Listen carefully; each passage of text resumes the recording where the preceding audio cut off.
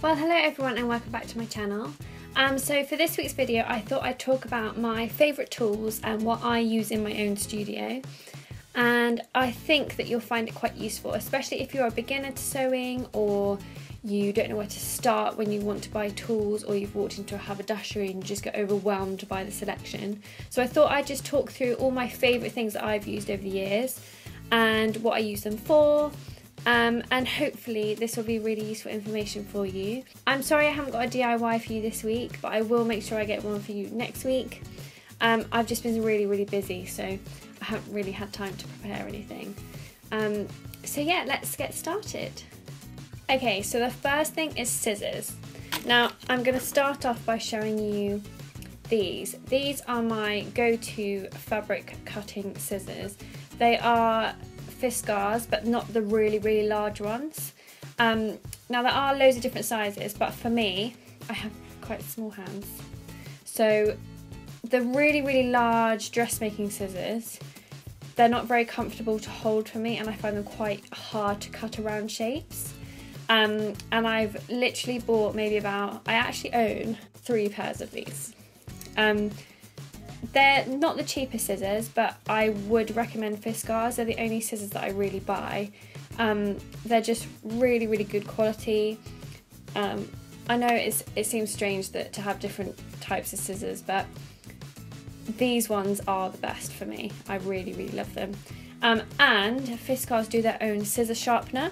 So when yours get a bit blunt or you've been cutting thicker fabrics, you can just put them in there and then give them a few back and forths, and then they're really sharp again, so you shouldn't have to replace them too often. I just have quite a few because when I'm doing different projects or I'm moving around, I have them in different places so that they're nearby, and I also take a pair with me to my sewing lessons for my students, so because they're just really easy to use. So definitely get yourself a pair of large or medium size, I think they're called dressmaking shears, I'm not sure, but some really good quality fabric scissors for the majority of your cutting. Now the next thing is Fiskars again.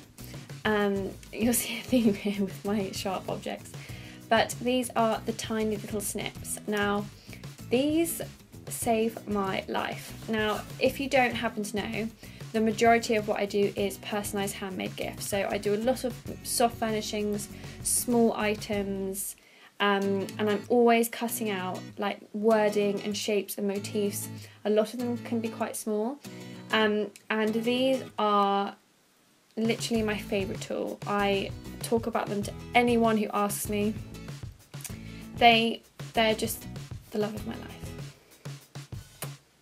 I just love them. And again, I have loads and loads of pairs of these. I think I have 4 pairs of these now.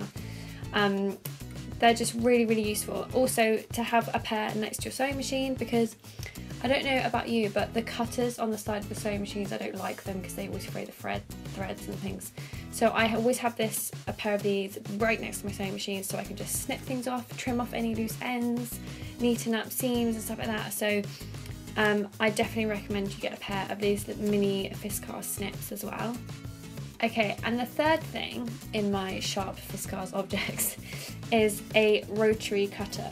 Now, my mum bought me this as a gift last year, and I said to her, I don't need a rotary cutter, you know, I like cutting things out with scissors, you know, what do you use it for, blah blah blah. And Mum was like, honestly, there will come a time when you will love this. Now, that has come this year. I have a large cutting mat. You will need a large cutting mat if you get one of these. And I would show you mine, but mine takes up half my cutting table. So you will need a cutting mat. Now the cutting mats are quite expensive, but you will only ever have to buy one once. And they're really useful. Now, this is what I use to do all my pattern cutting for clothing. If, like me, you have been sewing gifts and soft furnishings for a long time, you will not know why you need one of these.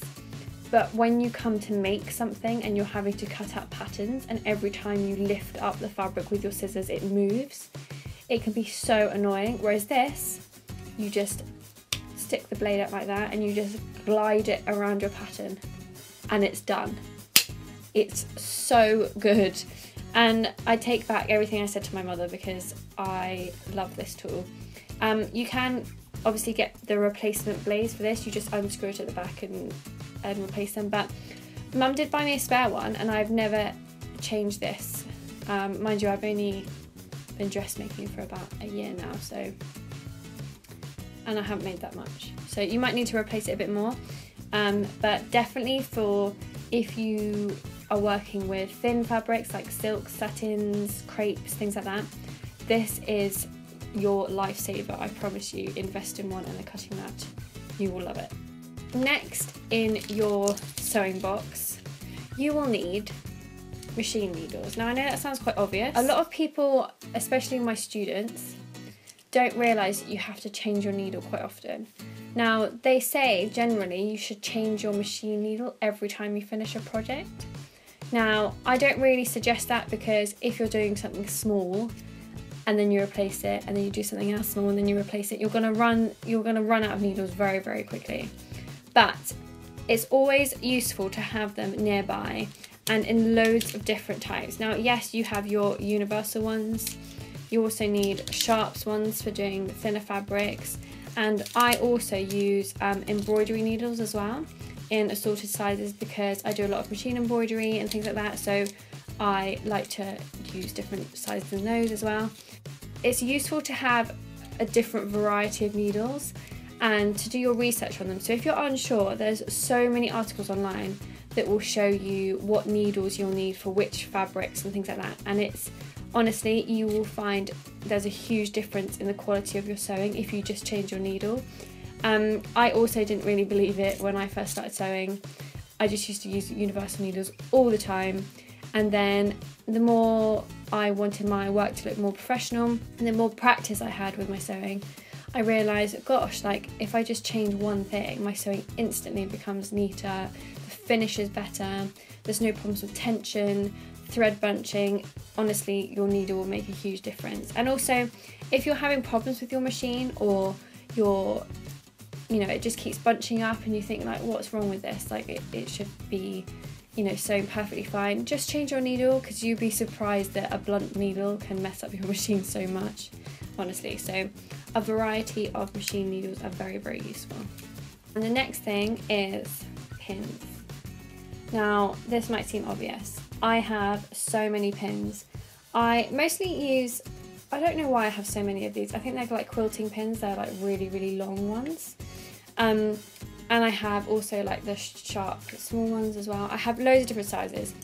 And I keep them all in jars like this with some fabric tops. I actually made these. I have 3 pin cushions in my studio. I have one on my cutting table, one next to my machine, and one next to my overlocker. Now this might seem excessive, but I'm one of those people where I don't like having to get up and like get something just to sit back down again. I like to have everything around me that I need in reach. And this just means that I can sew quicker, I can get on with work quicker, my deadlines can just instantly be done because everything's efficient. So keep some in like different places. If you've obviously got only one table that you work from, then just keep them on that table. But with my studio, I move around from table to table, so it's useful to have some nearby.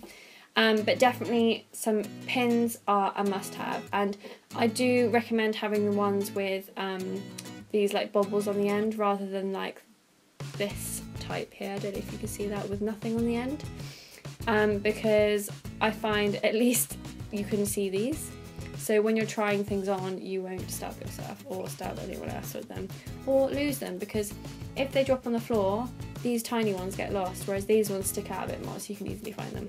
Okay, and the next thing is tape measures. Now I got this one. I think this is another thing that my mum got for me, and because I had loads and loads of tape measures, but they were only like 2 meters long, whereas this one is 3 meters. It's super, super useful. I definitely recommend getting a really, really long tape measure, but when you drop this, that's 3 meters of tape measure that just fall around on the floor.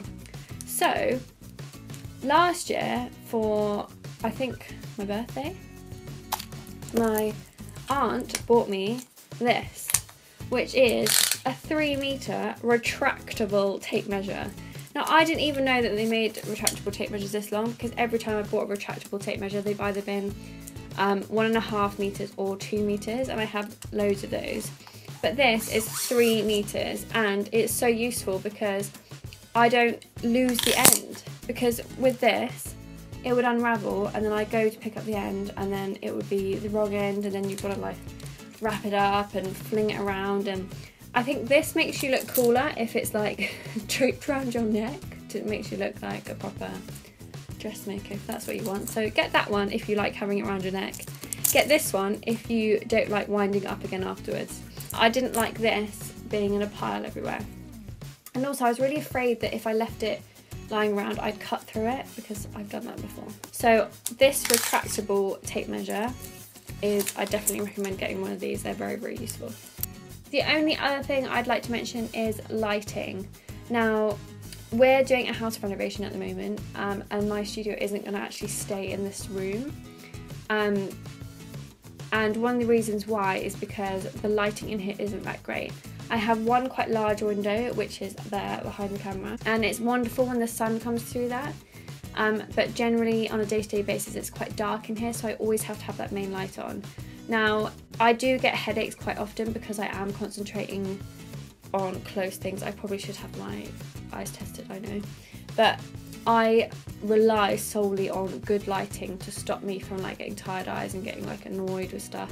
So I have a angle poise lamp over my sewing machine with a daylight bulb in it. So I can put that really near to my sewing machine so I can concentrate. It's a really bright light that doesn't really hurt your eyes.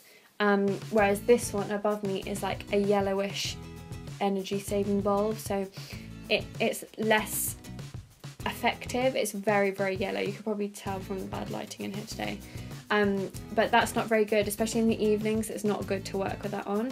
Whereas this angle poise lamp, I've got a daylight bulb in there, so it's a nice bright light that will help. So if you can get a good lamp onto your sewing table and have a daylight bulb instead of just your normal yellowish light, then I promise you it will make a huge, huge difference, especially if you like to sew in the evenings. Because I know I do, and especially in the winter when it gets dark so early, it's really, really useful to have that there. So yes, definitely invest in those. Well, that's it for this week's video. I really hope you enjoyed hearing about what I use in my studio. I hope you found it really useful as well, especially if you are a beginner to sewing and you didn't have a clue what you needed for your studio or your sewing room, and I really hope this sort of helped you decide what you need. Obviously, I have got quite a lot of stuff, but I have been sewing since I was really, really young, and I have been doing this full time now for 6 years. So obviously over the years I have bought a lot of stuff, but if you just get the basics down and then slowly build up your collection after that, I promise you that's all you really need to get started, as well as your sewing machine obviously and some fabrics.